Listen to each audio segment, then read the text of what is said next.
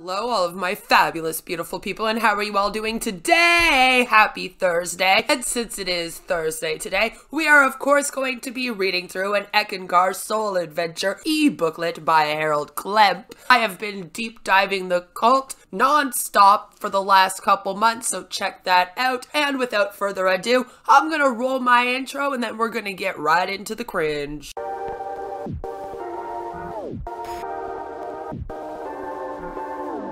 Life has a wonderful way of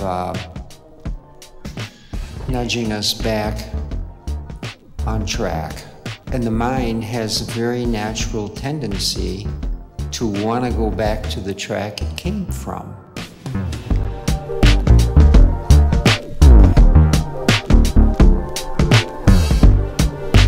It's the mind. So the experiences in life, they'll see us having a good time, easy going, easy rolling, and then suddenly things will turn around and things go wrong, and then all of a sudden an individual says, "Help, master, I want to get out of this."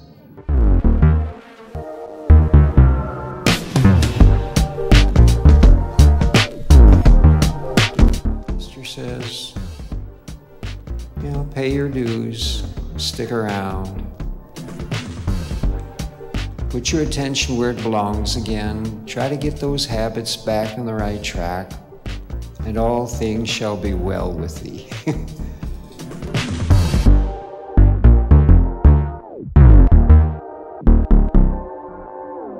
So it goes, you know, we get pumped off track, and then we have to go climbing back up. It's like a long, high grade to get back on the track we've been. And so we finally get there, and then everything's going good. We're dancing along, moving, having quite a good time, and all of a sudden we slip off. It's like slipping off a mountain road and landing on a road beneath us.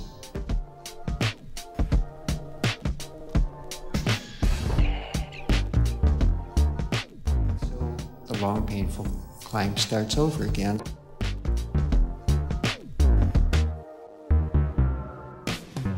Say, how can I keep my inner fire alive?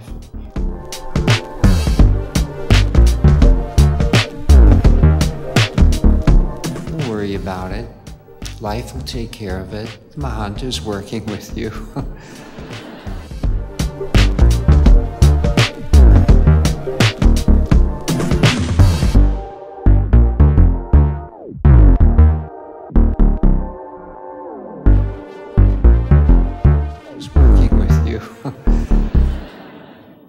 Whenever you get too far off track, you'll get nudged right back on. It's just the way life is. It's just the way life is. Mahanta's working with you.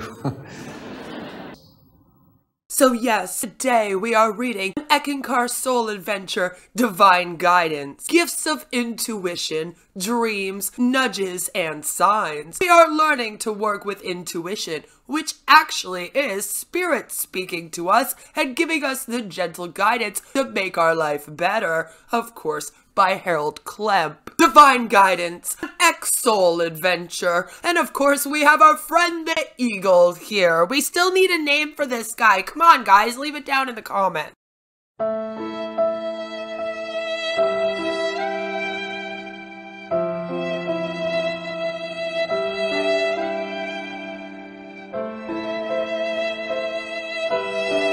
Soul adventures are spiritual experiences that touch us at the very core of our being. You are soul, an internal, unique, and beloved spark of God. As soul, you have the God knowledge within you. The God knowledge, the only knowledge you need. Stories, inspiration, spiritual exercises. Like it says this in every book. Discover how listening to your inner guidance, a divine gift, can bring answers on how to better navigate your days, give you confidence in your own spiritual compass, and inspire you to self-mastery. Self-mastery? Well, I guess it could be self-masturbation, so at least it doesn't say that.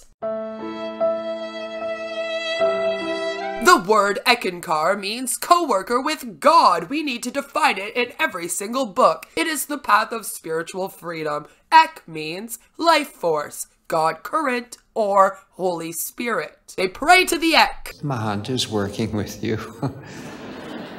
It's that field again. Meet Harold Klemp, of course. A spiritual teacher who can help you on your path of spiritual self-discovery by writing these very general e-booklets that really don't tell us anything. Harold Klemp is the spiritual leader of Eckankar, the mahanta, the living Eckmaster. His role is to awaken the God knowledge and love for the divine things already in your heart. Sounds sweet, but don't let him fool you. He's a darn cult leader. As the inner and outer master, he gives spiritual help via talks and writings in the dream state and in the spiritual worlds. Sounds like it would be in the nightmare state, because if this man ever showed up in one of my dreams, I would flip the hell out. I mean, look at him. This is him. He says here, you are learning how to get your own answers so that you can go through life with self-mastery. And I don't even think this guy here has learned how to go through life with self-mastery, but I guess we gotta take the advice from him. Always the same picture. We got a garage sale going on, I guess, and it says, welcome the miracles. How do you recognize truth? Well, I can tell you that there's none in this book. As soul, a spark of God, the love bond between you and the life force, the Ek, is as natural as breathing. Divine Spirit is always working on your behalf, and you can attune yourself to its love for you. Inner guidance is one of its many gifts. And just like in most Christianity, we are capitalizing the first letter of every word that we use to describe the Ek, their version of God. Surely you've had the experience of getting just the right nudge at the right time and adjusting your course for a better outcome. Or perhaps you've relied upon your intuition to good effect in matters otherwise opaque. Welcome, little miracles of wonder. Magic everywhere in this bitch. Do you notice and recognize miracles? It's all around you don't even know it. Aw, it's so cute. Passing along a blessing. Irene, in quotations, so I guess that's not her real name. Heaven forbid we actually give the real name here so that we can check if these stories are true, but anyway. Student of Ek was on her way to a store when she saw a sign that read garage sale. Sure, you put Irene in freaking quotations, but then you don't anyway. It sparked her curiosity, so she checked it out. To her disappointment, there were mostly items for babies and little children. Not much for Irene, a senior citizen, okay? But over to one side, she spotted a child's rocker. For some reason, it just struck her. Like the rocker hit her? That's not good. I hope she's okay. She's old. Magic everywhere in this bitch. Then the quiet voice of the inner master said, buy this rocker, and it will give great comfort. Curious, Irene bought it. I mean, I have to admit, if I was at a garage sale and then some voice all of a sudden said, buy this thing, I'd probably have to buy it too, because I would be like, I don't know what's going on. Oh my God, what if I don't? That night, her daughter came over. Her daughter is a teacher at a special needs school. They're all just such great people that tell the stories in these books. Irene happened to think of the rocker, which was still in her car. That's how much she cared about it. She just left it in the car. She asked her daughter, would you be able to use this? Her daughter agreed to take it to the school. Did following a recent nudge bring you a blessing? The next day, after lunchtime, all the kids were supposed to nap. Okay, I guess we're with the daughter now at the school. But there was an autistic child who would never settle down. Autistic child? I prefer child with autism, but anyway, maybe that's just me. I like the person's first approach. He just roamed the room in circles. Never any rest. The teachers had to keep a close watch on him, which is their job. However, on that day, his eye caught sight of the rocker on the far side of the room. He went over to it, sat in it, and rocked, and rocked, and rocked. It felt so good. Did he say that? Like, did you ask him? Kind of steal the emotions of this story here as your own. When Irene heard about this, which now we don't put her name in quotations, by the way, she had her confirmation. Indeed, the rocker was giving great comfort. Such are the simple ways divine spirit finds willing helpers to pass along a blessing. Yeah, that's what it was. It wasn't just the fact that this was all a coincidence. She just happened to buy the rocker, give it to her daughter, and then it just worked. It has nothing to do with any of that. It was definitely just the divine spirit who was finding helpers to pass along a blessing, and he made all of this happen. Well, we can go with that, I guess. Have you experienced a miracle? Magic everywhere in this bitch. The Eck teachings offer spiritual exercises to enliven your personal connection with the God current. It's funny now, we're getting right into the Eck teachings. With a little practice, you will come to trust this endless wave of love and guidance as you navigate your days. Enjoy the miracles! Magic everywhere in this bitch. So basically, we're just supposed to be going through life waiting for the Eck to come and talk to us to give us miracles. This is a pretty picture, and I really hope that this is original artwork that's put in this book, but I mean, at least for once, they actually have some art in one of these e-booklets. I've been very disappointed with the illustrations of the past ones. Try a spiritual exercise. Bring upliftment to your life. Upliftment? Why does that sound so weird? As one develops the inner link with the divine spirit, one's ability to take charge of his own life increases. Sure it does. If people would trust their heart and know that if they love God and open their heart, if they love God through loving their neighbor, they would find that God brings help, guidance, and protection to them in ways that most others don't know. So yeah, it's very confusing how this book refers to their version of God as the Eck for most of it, and then will randomly throw in the word God. So I have a very hard time figuring out if this so-called religion worships God as most Christians see God, or if they have a complete different entity that is Eck. It's very confusing to try to figure that out as you're going through all of the stuff to do with this cult, because they just keep going back and forth with what they call their divine spirit. Magic everywhere in this bitch. The way to do that is to sing Hugh. Of course it is. A sacred name for God. You just sing this very quietly to yourself or inwardly, which apparently means like just kind of think it. You may see the light of God. It can be a blue light, a white light, a yellow light, or a green light. You can see it many different ways. So sing you a love song to God every day. Magic everywhere in this bitch. Just walking down the street, seeing all the street lights, like there's the Eck there. Or you may hear the sound of tinkling bells, a flute, a full orchestra, or something as simple as a sigh. Yeah, because if Eck is looking down at me, they're definitely sighing. But you will be filled with love. There will be some kind of communication from God, directly or indirectly, so that no matter what happens in this moment, we can tell you that it was communication from God that will bring upliftment to your life that was never there before. You like sing the Hugh, that's what they mean. They're talking about when you sing the Hugh. I know, it's very confusing. Sing Hugh, and this will help open your heart to God's love. Then you will find miracles happening in your life too. If you don't sing Hugh, then fuck you. You get nothing. Sometimes the Holy Spirit may work in a gentle way. It may give you just a nudge, a feeling of how to act, what to do, which dentist to go see. That's a little weird. Something right down to earth. Just waiting for them to tell me that they believe that the earth is flat. Oh, thank God! Okay, globe earth, we're okay. How to sing Hugh! Lord, again, every single book, the answer to everything is to sing Hugh. And then they give you instructions on how to sing it. Like, people are actually dumb, and like, you can't just explain to them to sing the word Hugh constantly. Like, they even tell them, like, take a breath in between. Like, oh Lord, it's like, yeah, please tell us to breathe. We need instructions for that. Sorry, I'm not reading through it. You can check out the first few books if you need the tutorial.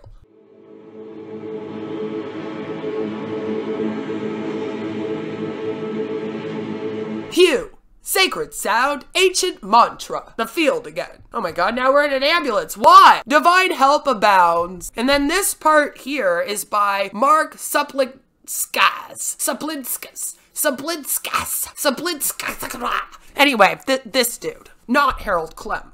Did you know help is as close to your heartbeat? Here is how one man received divine guidance to find a new and fulfilling career. Magic everywhere in this bitch. I had always believed that if I earned a 4-year bachelor's degree, I'd find a good job. But I was about to graduate with a degree in biology, and job prospects were few. Yeah, such is the economy right now, and I think we all grew up, especially us 90s kids, we grew up with parents telling us all you had to do was get an education, and then you would get a career, and everything would be great. You could go buy a house, you could go buy a car, everything's wonderful, you got your white picket fence, go have your family, and that's just how it happened in the 50s. So you're just experiencing what we all do after school, my dude. I knew I was in trouble when my academic advisor leaned back in his chair and said, I don't know why I all of a sudden became like Australian, but anyway, well, you can always feed lab animals. What? That was rude, okay? That was rude. Listen, okay, that academic advisor should maybe lose his job. He seems like a lab rat himself. Look, I'm just saying. After graduation, I tried my hand at a number of different jobs. I worked in a group home for those with intellectual disabilities. Then I worked in a psychiatric ward for children with... Oh, wait, what was your... You said a bachelor's degree in biology. That's where you got a job? You didn't need, like, any training in psychiatry or anything? Okay. I don't know, maybe the States works different. I was trying to find my way. One day, I made the acquaintance of a man who was a registered nurse, who can work at those jobs, but you aren't supposed to, but whatever.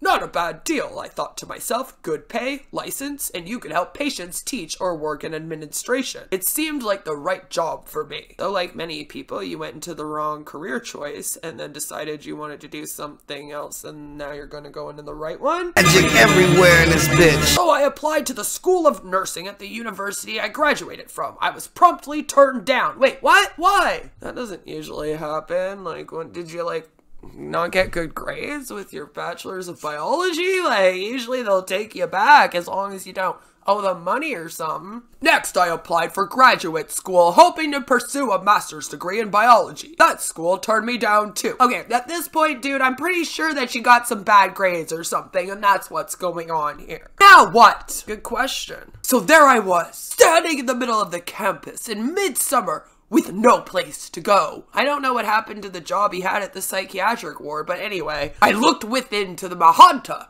the inner side of the living Eckmaster, because we haven't read that a million times in this book by this point. The mahanta is always with its students and can guide them, if they ask and if they listen. Discover more about the inner master, the mahanta. Whenever you get too far off track, you'll get nudged right back on. It's just the way life is. So I asked, now what? This was a conversation of the heart between me and my inner guide. Your intuition, I'm pretty sure that's all it is. He replied, go to the School of Nursing. He got turned down. What do you mean, Egg? He can't do that. But it's summer. They're closed. There's no one there, I mused. That too. Just go over to the School of Nursing. Seems like a bossy act, I'm saying. Damn bossy mahanta. What do I have to lose, I thought. I hiked over to the school. It seemed miraculous, but the door was unlocked. So I walked in and committed breaking and entering. A receptionist greeted me. What was she doing there? I thought it was the summer anyway. Magic everywhere in this bitch. Have you ever unexpectedly received divine help? Can I talk with someone about getting into the School of Nursing? Well, no one is here, she began. Then she glanced up and noticed someone walking in behind me. Oh, it's the dean. I didn't expect her back today. Yeah, this happened. Magic everywhere in this bitch. Another minor miracle, yes. Another fake story, yes. The receptionist asked the dean if she could talk with me for a few minutes. The dean said, sure, then invited me into her office and opened my application file. It was right there on her desk. Wow, amazing, what a coincidence. Magic everywhere in this bitch. Right there, eh? Like top file folder? You don't say. A third miracle. Yeah, we're just collecting them, aren't we? Because of that mahanta you got, isn't it? We talked a few minutes, and then while scribbling on a slip of paper, she asked, look, Take these 3 classes over the summer. If you get good grades, because obviously his grades were crap and that's why he can't get in anywhere, we'll let you in. So I did.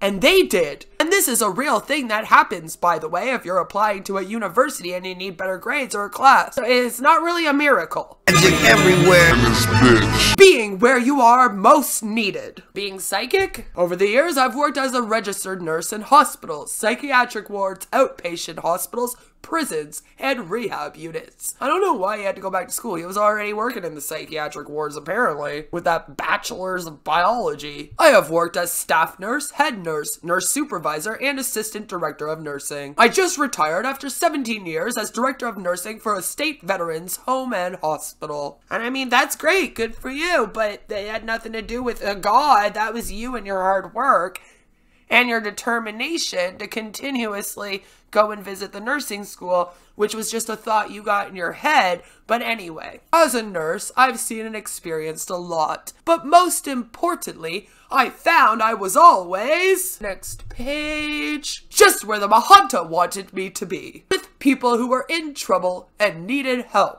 After you were in trouble and needed help with your grades. The mahanta is not a job placement service, which you also could have gone to get help after you graduated, but anyway. But if you ask and if you listen to his guidance, he will help you be where you are most needed. I'm so sure he will. Whenever you get too far off track, you'll get nudged right back on.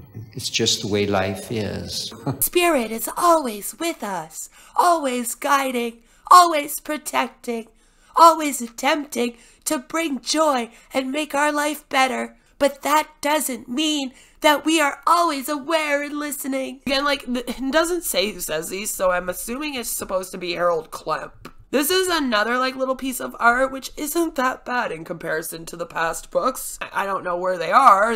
They must be in some kind of dream state or something, stuck up there in Eck world, but whatever. Answers to your questions about divine guidance. Does God actually speak to us? God speaks through the voice of conscience, holy scriptures, feelings, and even the positive urgings of other people, which this is what I mean. So they say God is basically everything. It's any feeling you can feel, your intuition talking to you, any holy scriptures you read, or any other person just being positive to you could apparently be God. This is so general so that it can be applied to anything. It's very easy to manipulate people into believing that a God is doing something for them when you just say God is everything around you. And anything positive, any positive urges that you have, or other people being positive and urging you to do good things, must be God speaking through them and the likes. When really, it is just people living their life and whatnot, and you getting some normal feelings and intuition, and then having some friends, you know? Yet, there are other ways. Oh, please let us know what they are. God's voice also reaches us through human love, intuition, dreams, the spiritual exercises of Eck, because of course you gotta do those, or a direct experience with the light and sound of God, which again is just singing you. Today, listen to the whispers of your heart. Showers of love rain down upon us simply because we are soul, a divine spark of God. They're like trying to put us out, because if we're a spark and then there's water that comes. And when you're having any kind of trouble, just call me on the double. Sorry. And you want an insight into what you can do or an understanding to get through the problem, sing the song of Hugh. When you need to know what to do, sing the song of Hugh. It's, I mean, whatever. Hugh, the answer for everything. But first, fill your heart with love. And how do we do that? Do we just sit here and think of all the great things in our lives? Listen to God's voice. Respond to it spiritually. And know that despite every appearance to the contrary, all is well. and in its rightful place. In this bitch. In what ways do you perceive God's voice? Like a homeless person sitting on the side of the road, and he's got his boxer and a sign out that says, please give me change, and he's like laying there like, oh my god, I just need a sign. And then some stupid person that believes in Eckankar comes up and says, Don't worry, all is well. you're in the rightful place. And he just hits her on the head with the sign. Just saying, I mean, if you can make up stories, I can too. Hugh has the power of God, and it has the love of God. So wait, is it now Hugh? Because it says Hugh has the power of God, and it has the love of God. So, I mean, because God can't have the love of God. Like, you know, that would be a weird way of putting it. So I guess we're now capitalizing it when we talk about Hugh. Soul doesn't think, it perceives. Advanced spiritual living courses. Go higher, further, deeper on your path of spiritual self-discovery. What will you experience? This ever-expanding adventure can bring you personal transformation from the moment you begin. This includes monthly self-discovery courses with advanced spiritual techniques for private study, opportunities to explore the courses in small group discussion classes, quarterly letter and updates from a God-realized teacher with timely perspectives, spiritual initiations, profound steps of enlightenment. the same thing every time. A community of like-hearted people who respect spiritual freedom and love truth. Opportunities for further spiritual training and service. Start your Ecka adventure today! AdvancedSpiritualLiving.org. Of course, we got the membership shirt. Blah, blah, blah, blah, blah. Of course, we have the membership services again. And then Eckankar, the path of spiritual freedom, the brand logo. And I guess that's it for our book. And that, ladies and gentlemen, was an Eckankar soul adventure, divine guidance, gifts of intuition, dreams, nudges, and signs by Harold Klemp. Did it give you a sign? Like a sign that you never want to join this cult ever? Same. So I hope that all of you are starting to see that there's a very big pattern in all of these e-booklets. They always introduce Harold Klemp in the exact same way. They always give a tutorial for how to do Hugh. At the end, they always invite you to do the spiritual living courses. And then, of course, it has the exact same format of having two personal stories, one usually shared by somebody that's not Harold Klemp, and then one that Harold Klemp is like retelling, that apparently prove that the Ek is real, the Mahanta is someone that you should look up to, and that this religion is the religion that will help you get closer to God and live your life very, very well. We only have a couple more to go through, and then we are done this series, but I am also streaming about once a week now, where we are deep diving the website, his other belief systems, and anything else that he has. And there's other books we'll be doing in future. But we have one more e-booklet that I want to read before we get deep diving into some of the other stuff. So that will be next Thursday. So subscribe for more Eckankar cult content. I have joined the cult in order to get an inside look at things, and we're going to be getting into that very, very soon. I just, of course, want to give you guys a look into what literature they are forced to read when they join. Upon joining, you are told to buy all of these books or download them for free, because you can. Magic everywhere in this bitch. And then read through them all. The repetitiveness is an obvious manipulation tactic, and everything in these books is so general, including the advice that they give, where it could be applied to any situation, any story, and then they tie it back to whatever the topic of that book is. It is a manipulation tactic that is used in a lot of religious cults, and again, we are going to get deeper into all of that as well in future, but I hope that you enjoyed another e-booklet review. So please do give it a like if you did enjoy this video. Again, subscribe if you are new here. I would love it if you joined our fabulous, amazing members. All of the beautiful people do, and you don't want to be ugly like the cult leader, Harold Klemp. Yeah, he's not that great to look at or listen to, by the way. And no matter where you are, what you're doing, I hope that you all have a fabulous day. Take care, and I will see you all very, very, very soon with another cult video. Mwah! Bye! And remember, don't join the cult of Eckankar. Magic everywhere in this bitch.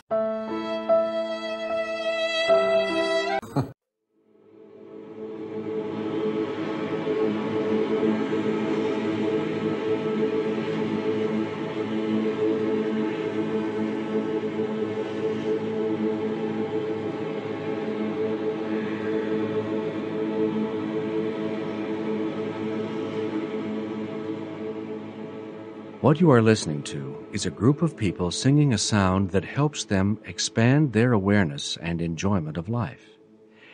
This technique has been taught for thousands of years by spiritual teachers who have understood its value and power to open the heart to God. It's an easy exercise of singing the word Hue, H-U, like Hue. Usually it's sung by yourself, but sometimes it's done in a group. Hue is an ancient name for God, a sound you can use to help tune in to the ever-present reality of God in your life. Everywhere in this bitch.